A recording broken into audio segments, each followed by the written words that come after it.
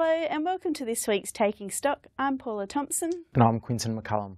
Our front page story this week looks at the federal budget and what it means for agriculture. Primary Producers SA Chairman Rob Kerrin said it was a major disappointment there were no changes to the government's backpacker tax.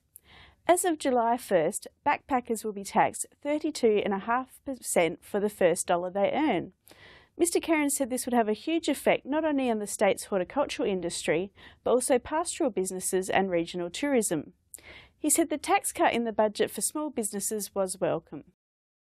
An audit has revealed SA farmers received less than $4 million of the $60 million made available through the federal government's farm finance and drought concessional loan schemes.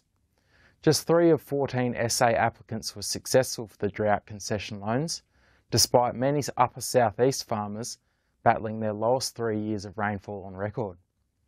There has been moves made to establish a working group to look at changes to the scheme's eligibility and criteria and framework. Beef prices have come back slightly in the past few weeks, while there's been a spike in lamb prices. Higher lamb prices are on the back of supply dwindling and also concerns about export volumes out of New Zealand.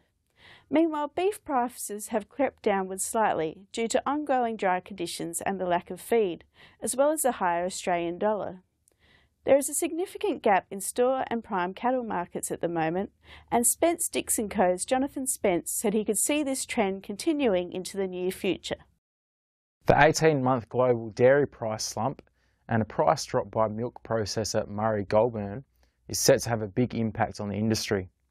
Prices have dropped below the cost of production for many farmers, another blow on top of a tough season. Dairy industry officials hope the price drop is only temporary. That's it for this week. See you next time.